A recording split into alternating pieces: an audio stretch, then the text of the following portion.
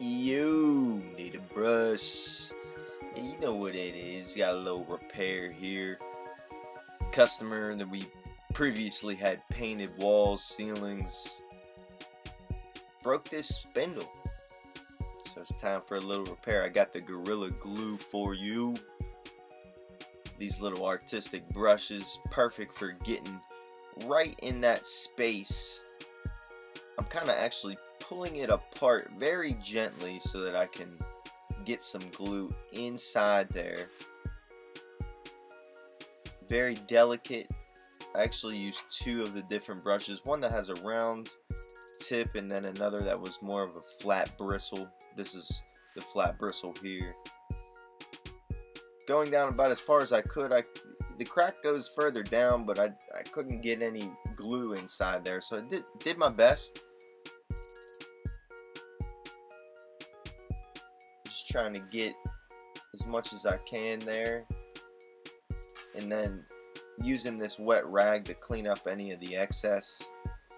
And then I've got these third hands, amazing tools just to have around no matter what. So I'm clamping those on two different places, getting a real tight bond. And the glue actually says to leave for 24 hours. So that's what I did here. Here's a before shot, all different angles. 24 hours later, let's take these pups off. See how things look. Everything bonded real nicely. I'm going to take this 220 Grit Sandpaper, give it a nice little sand so that everything's even, any of the excess glue's taken off.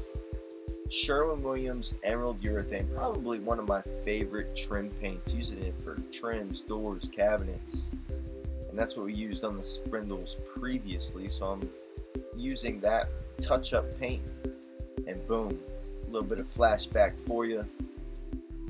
Here's the finished product. Can't even tell the crack was there, I'm telling you what. And that's what we do. We make things look like new. Native brush, over and out. If you're interested in working with us, need a project taken care of, reach out today.